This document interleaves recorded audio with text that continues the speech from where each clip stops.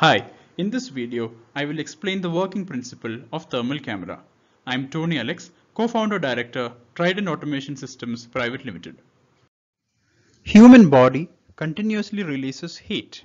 The heat released is in the form of infrared light, which is not visible to human eye. Thermal cameras can capture these infrared lights generated from human body. The main components inside a camera which produces the thermal image are its lens, array of infrared detector, and signal processing unit. Now let us see how these components work. Infrared detector captures the feeble IR light rays through the lens. Thousands of IR light rays are translated into electric pulses by the IR detector array and sent to the signal processing unit. Intensity of electric pulses differ based on the sensitivity of the IR rays.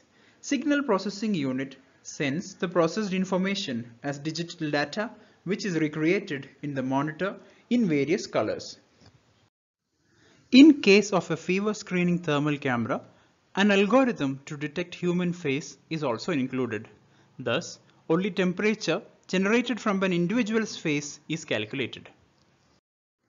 Hope it was informative to you. See you in my next video. This is Tony Alex signing off.